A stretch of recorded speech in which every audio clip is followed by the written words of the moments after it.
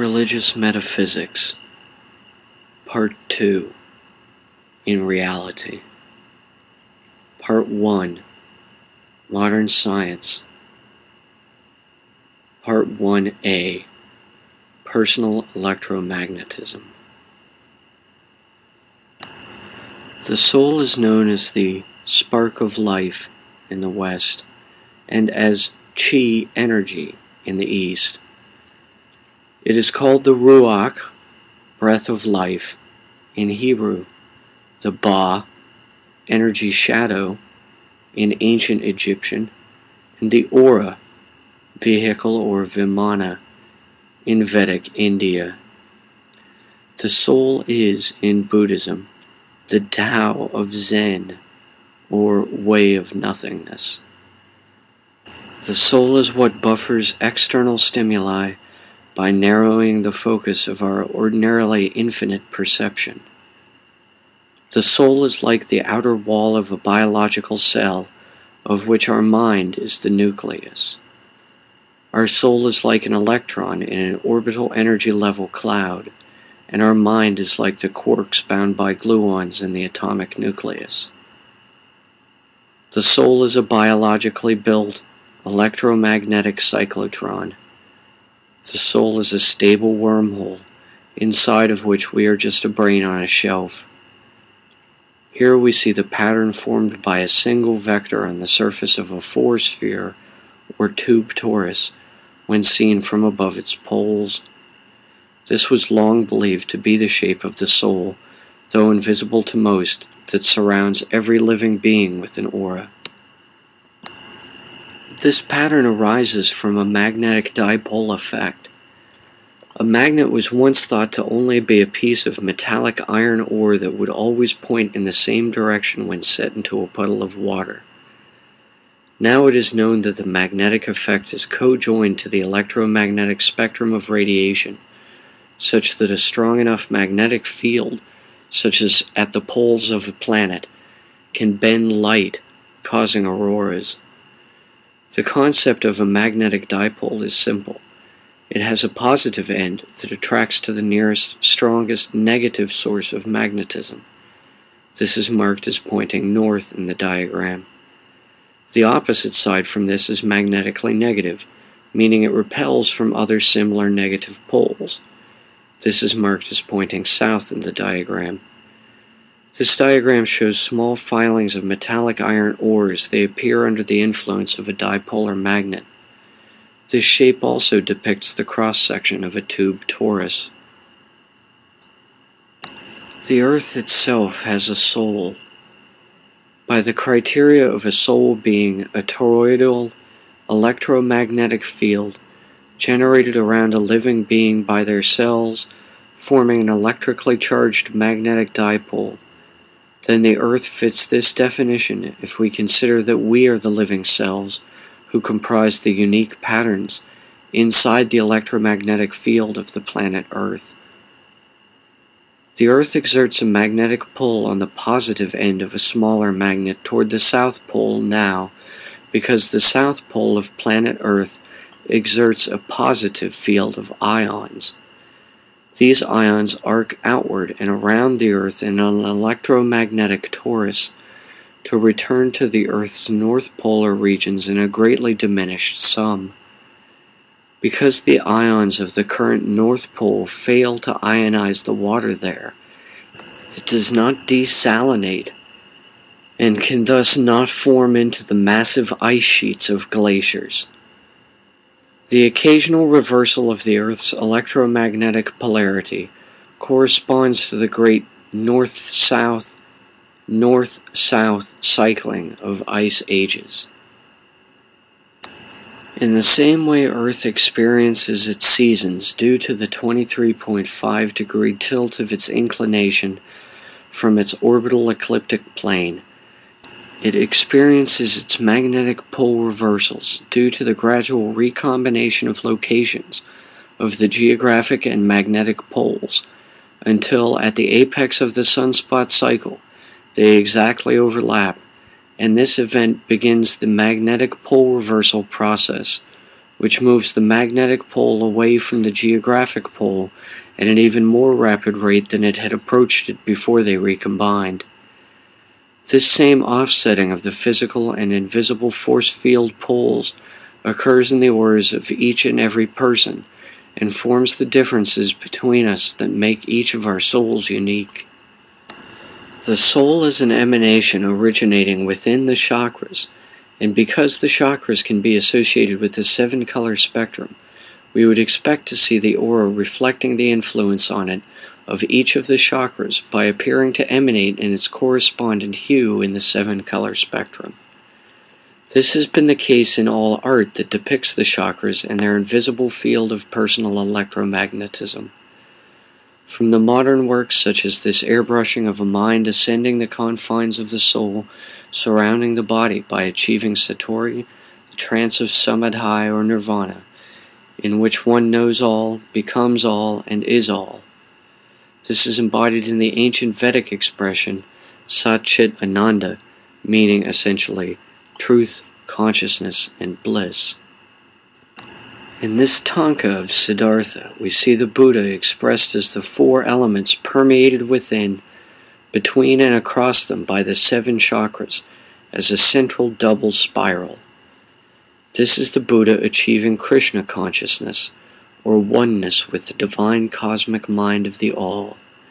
Because the Buddha achieved oneness with the divine cosmic mind of the All, he was said to be an avatar, or lesser material physical incarnation, of Vishnu, and thus also all the subsequent Dalai Lamas are believed by Tibetan Buddhists to be avatars or later reincarnations of the Buddha. As we have seen, the 12 Chinese meridians and the 7 Vedic chakras have proven to be legitimate neurons in ganglia and plexi, forming the central and peripheral nervous systems. Thus, it also stands to reason that, in spite of modern Western medicine considering it parapsychology, implying a self-induced delusion, the electrical charge of the nervous system can generate a magnetic dipole field that surrounds the body of a living being. However, can science further prove the soul can leave the body at the time of the body's death? Let us delve deeper into these so-called mysteries of religious metaphysics. We can see in this diagram from Western medicine how 5 nerve centers comprise the autonomic, or unconsciously functioning, nervous system, which controls the functions of our organs without our needing to think about them to make them work. The lowest controls the gonads, bladder, kidney, and rectum. The second up controls the large and small intestines, adrenal gland, pancreas, liver, the abdominal blood vessels, and the stomach. The third controls the heart and lungs. The fourth controls the tear gland, nose palate, submaxillary and sublingual glands, and the mouth salivary gland. The fifth controls the eyes. These are almost identical to the ancient charts showing the 7 chakras. The chakras, however, are indeed real nerve centers. The difference between the 7 chakras and the 5 centers of the autonomic nervous system are that the chakras count the solar plexus as part of the same nerve system as the sacral plexus, and the 5 centers of the autonomic nervous system do not include the crown chakra, symbolic of the entire cerebral cortex. The 7 chakra are, thus, in ascending order, Muladhara, the coccygeal plexus; Svadhisthana, the sacral plexus; Manipura, the solar plexus; Anahata, the pulmonary and cardiac plexi; Vishuddhi, the pharyngeal plexus; the Ajna, the carotid plexus; and Sahasrara, the cerebral cortex. In this chart from Western medicine, we see the 12 Chinese meridians can be thought to correspond with these 12 functions over different motor control in various parts of the lower brain. we see the sensory fibers, or read-only neurons, are colored in red, and the motor fibers, or write-only neurons, are colored in blue. Each portion of the underside of the brain serves to control one cluster of motor fiber neurons and responds to only sensations from that specific cluster of neurons.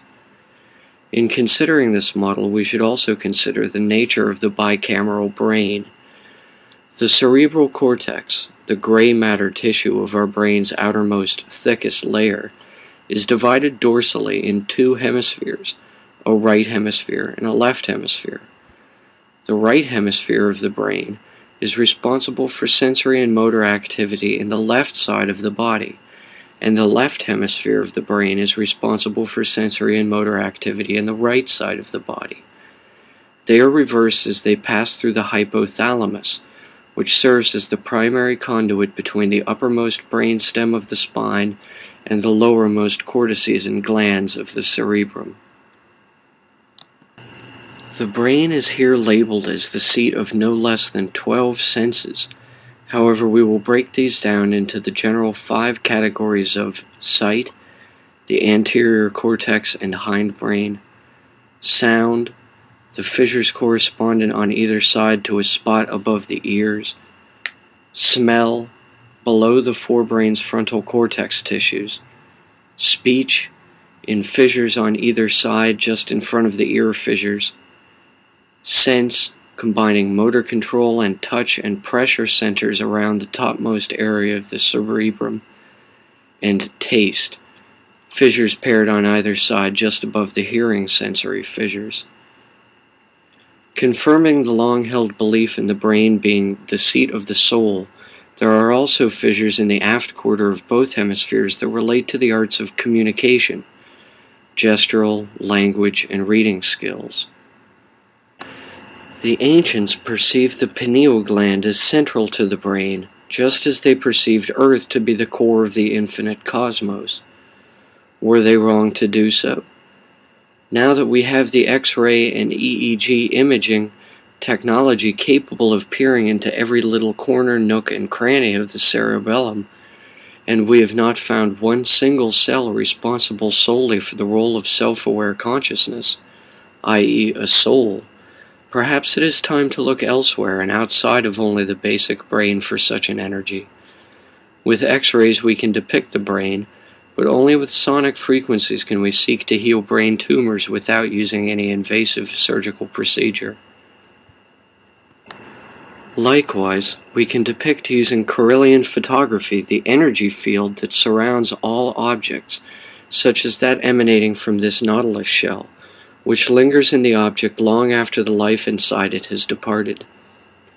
In the case of this nautilus shell, the mollusk that usually inhabits it is gone, yet the shell itself glows with bolts of blue, pink, and white light. If this energy field shown in Correllian photography is, indeed, the substance of the soul as an aura surrounding a living being, then it indicates the soul does not leave the body at the time of death, but stays with it until it is entirely deteriorated to the point it can no longer radiate thermal energy or emit radioactive carbon element 14. Even more significant than that finding, if indeed it does apply to the soul, is the discovery via Correllian photography that non-living matter can have a soul too.